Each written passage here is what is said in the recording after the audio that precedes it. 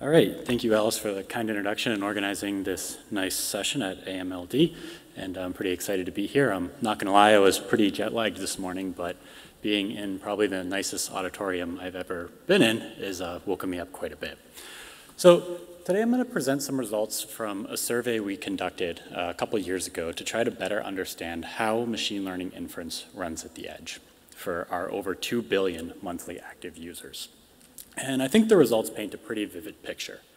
And what we found is, first, the actual SOCs, or the SOC landscape that the mobile app runs on is extremely fragmented. So we're running on over 2,000 unique devices.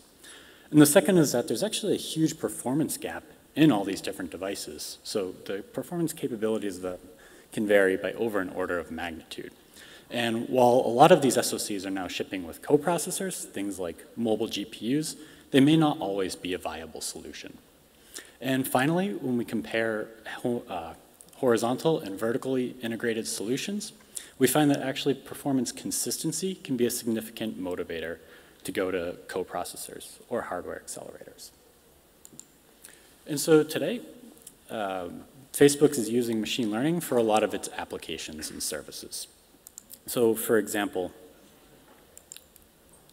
when we rank our posts for newsfeed and service ads, those are all driven by neural recommendation models. We do a lot of image processing, things like segmentation, detection, and classification that are mostly using CNNs. And we also support translations. So posts that users make in one language can automatically be translated to another of that other user's preference. And the sort of model diversity, as well as just sheer volume of requests that come in for inferences and training, pose a lot of really hard and exciting systems challenges that span the compute stack and concern the data center as well as edge devices. And in this talk, I'm going to focus on inference at the edge. We also have a lot of work on the data center. So we had an HPCA paper in 2018 that sort of described how machine learning runs in the data center. And we also have an upcoming 2020 HPCA paper that tells the story of neural recommendations and the systems that support it. But today, I'll just focus on inference on the edge. And the workflow that we use is, I guess, pretty standard at this point. So we start in the data center. We train our models until they've converged and have an accuracy that is okay with us. We then send those trained weights to the edge devices where they can be used to continually make inferences on new unclassified data. And there's a lot of benefits to processing inference on the edge. First is that we can minimize the client's bandwidth uses. So every bit doesn't have to go back and forth between the client and the cloud whenever you want to make an inference. And the second is that we can actually also improve latency. So it turns out that the round trip time from going from the client to the cloud back to the client can be extreme, and it can sort of outweigh the benefits that you would get from leveraging the more powerful server in the cloud. So we just run them locally.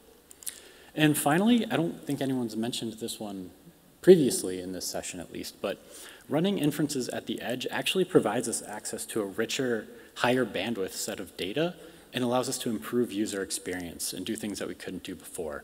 So one example of this is the AR features on Facebook Live are actually doing some key point detection directly on the edge because they need to process on a really fast video stream. And as you might imagine, trying to process these really complex models on these constrained edge devices pose a lot of challenges. And on one hand, if you look at what's going on, right, every year, companies that manufacture these SOCs are building more and more performant systems. So the theoretical performance of SOCs is steadily increasing.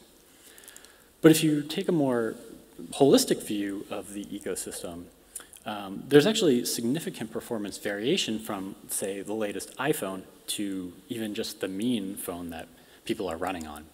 So if we look at this plot here, we have phone release year on the x-axis and theoretical CPU performance on the y-axis. And the size of each of these circles represents the fraction of Facebook mobile app users using each device. And what we're seeing here is that while there are a lot of high-performance phones out there, there's also a lot of phones that have like an order of magnitude less possible performance. So when we want to try to provide the same experience to all users on the app, this can be a challenge because you're not sure what sort of compute capabilities any particular user is going to have. And if we look a little deeper, the edge poses a lot of challenges that just aren't seen at the cloud. And most of this comes in the form of diversity. So some examples of this are we find 2 major operating systems running on the phones. We have 3 major graphics or GPU APIs, over 20 major chipset vendors, 20 microarchitectures for the CPU, and 20 major microarchitectures for the GPU. When we put all that together, we find that there's over 2,000 unique SoCs that the Facebook app runs on. This means that doing things like trying to tune the app or customize the app for every SoC to improve performance doesn't really scale, or it's really hard to achieve here. Okay, and now that we've seen sort of how machine learning is used at Facebook and some of the general problems that are facing us, let's dig into some data. And we'll start by taking a deeper look into all the devices that we're running on. So to understand the mobile landscape, we'll start by taking a deeper look into this fragmentation problem and the hardware that the app is running on today. Then we'll look at the performance gaps, or lack thereof, of coprocessors on mobile SoCs. So we'll compare the theoretical performance of mobile GPUs to that of the CPU clusters. And finally, we'll talk about some of the other problems facing using coprocessors, which is just mapping work there on the first place, or programmability. So this is the CDF of all the SoCs that we found the app running on, and the CDF on the y-axis. And if you look at this for a second, you might say, well, sure, there's 2,000 plus unique SoCs, but there's a pretty long tail here, right? So can't we just optimize for the common case? That would be really nice, but the data doesn't really support it. So let's say that it was possible for us to build 50 different versions of the app, optimized for 50 different SoCs. Well, if we did that and deployed it, that would only cover 65% of our users. And if we wanted to get up to, something like a common case, say like 95% of our users, we'd have to have 225 unique versions of the app. And sort of the takeaway that I see with this data is that, there's no standard SoC. I feel like whatever phone we tend to have, we think that's sort of what everyone has, but that's not really true here. And it's really hard to optimize your software for so many different devices and have it run reliably. So if we take a deeper look into this and look within those SoCs, we see a different story sort of gets told here. So we're looking at the CPU cores, the general purpose CPU cores that the app's going to run on across all the SoCs. And the first thing that really stands out is that in 2018, the last time we pulled all this data, 28% of the SoCs were using CPUs designed in 2013 or later. That means that 72% of the smartphones running Facebooks were using CPUs that are more than 7 years old. So that was pretty surprising to me.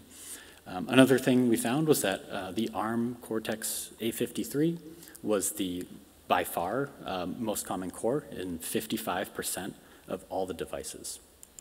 And so while the CPUs show far less diversity, there's only really a handful, like dozens of different ones out there. A lot of this technology is quite dated, and the latest and greatest cores that always get announced by companies like Apple are only being used in a very select set of phones and SoCs. So one way to sort of improve performance or inference capabilities at the edge for all users would be to consider something like a coprocessor. So in this case, that would be like a mobile GPU, which we've seen is becoming more and more prevalent almost across the board. The problem here is that if you look at all the different CPUs, so we have SoCs, sorry. If we look at those, the market share on the x-axis, and then the y-axis, which is the theoretical GPU flops divided by the theoretical CPU flops for each of those CPUs. So that means that the higher up on the y-axis you are, the more performant your GPU is going to be relative to your CPU.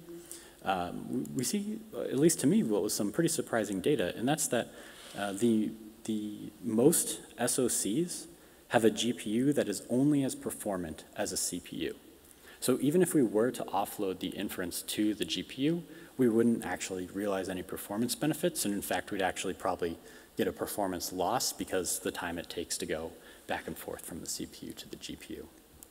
And if we want to actually look at phones or SoCs that have meaningful performance improvement, something like a 3x GPU benefit over the CPU cluster, that's only going to be available in 15% of SoCs. And those SoCs that have the high-powered GPUs also tend to have high-power CPUs, so they can usually handle the mobile inference workload anyway. So finally, look at sort of a different problem facing using mobile coprocessors and GPUs, and that's programmability. So like I said, like today, sure, most GPUs or say coprocessors don't offer that much raw performance benefit over a CPU, but we could imagine things coming down the line that achieve 10 or 100x CPU.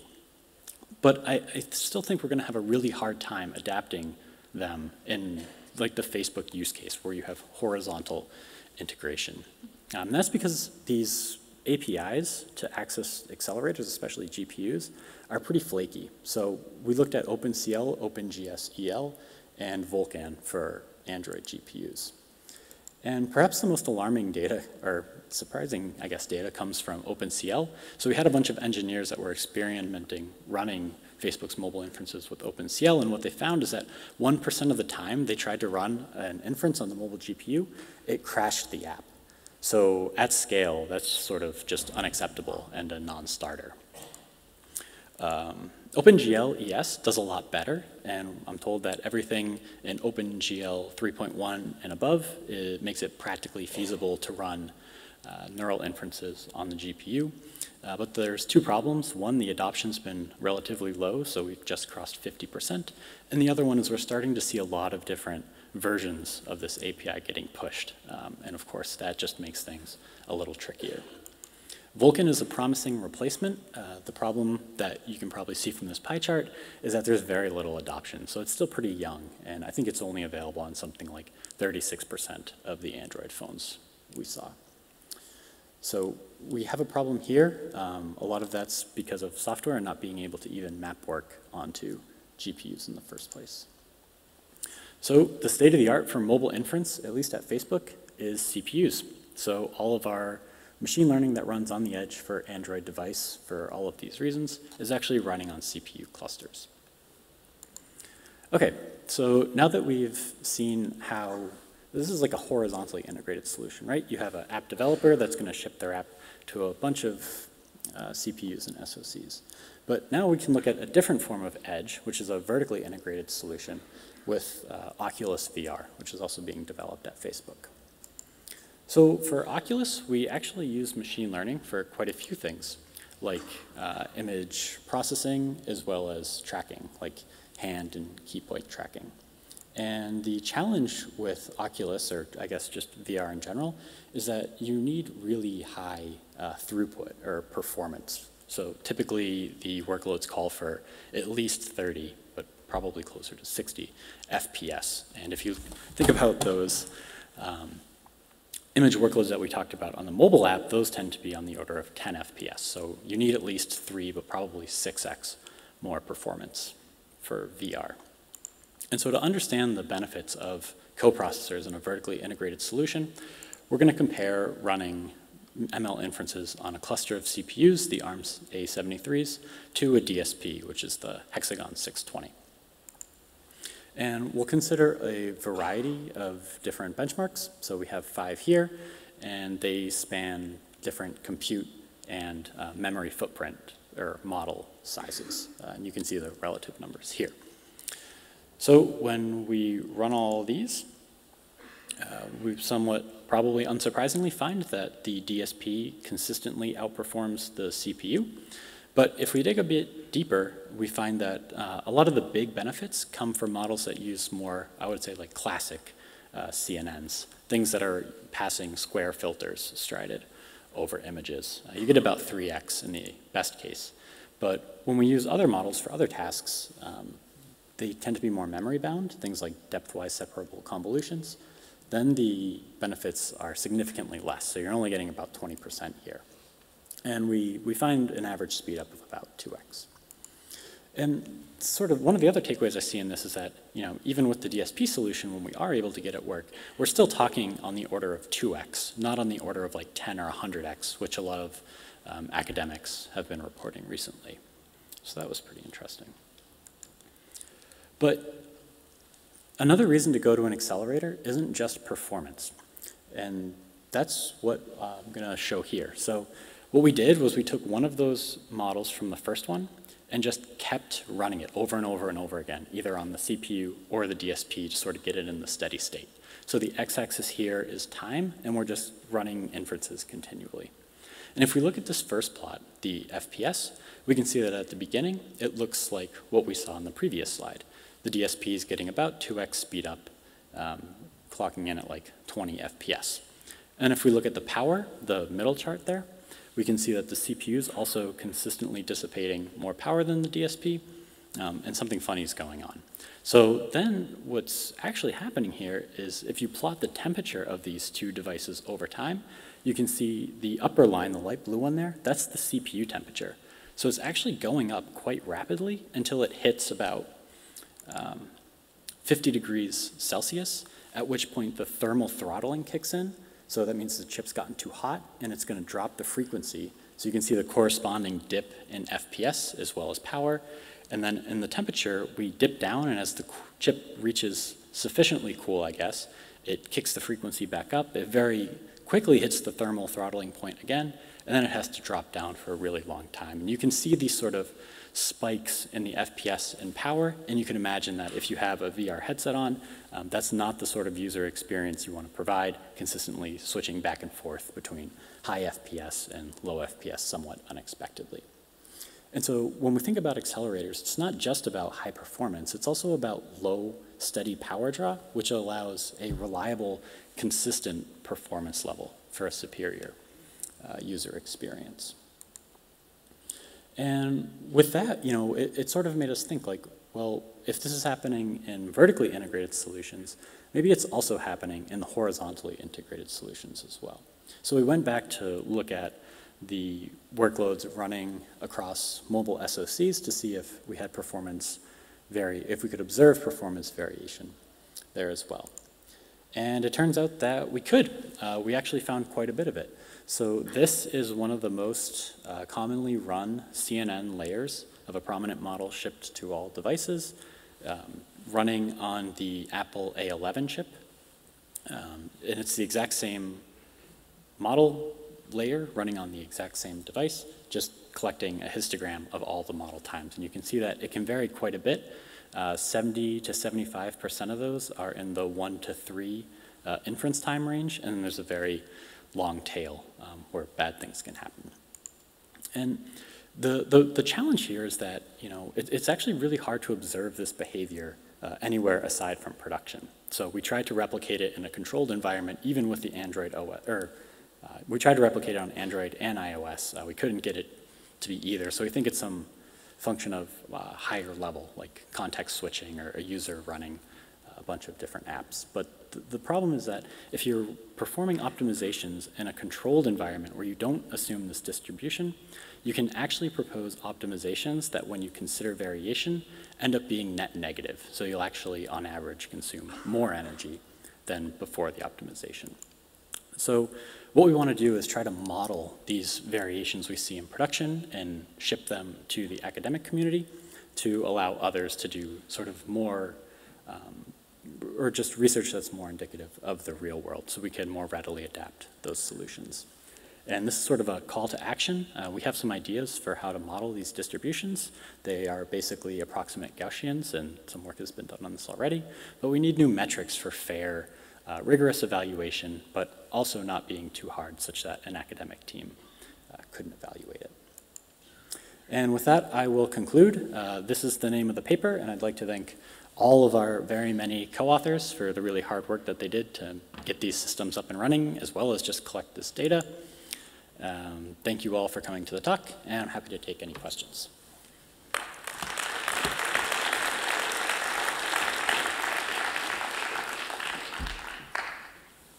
Thank you, Brandon. If you want to ask questions, you have 2 microphones here and there, so just step up and ask it.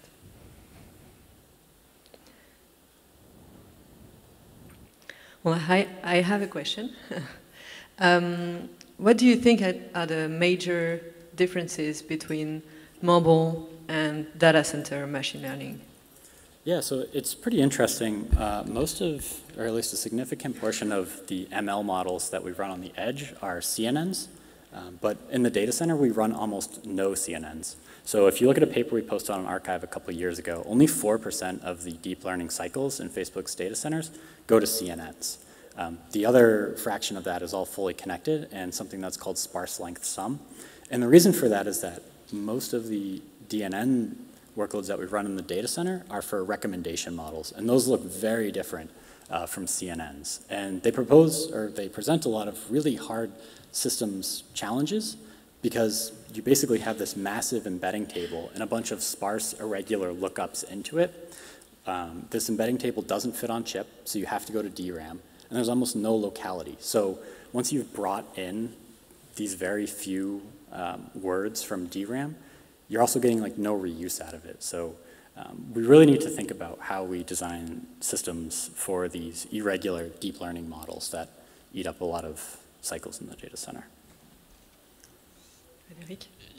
I also have a question regarding the cloud, so sorry for that, but it's I would like to know at Facebook how much of the energy of your data center is spent to do machine learning. Is that something public or? I don't think that one's public, no.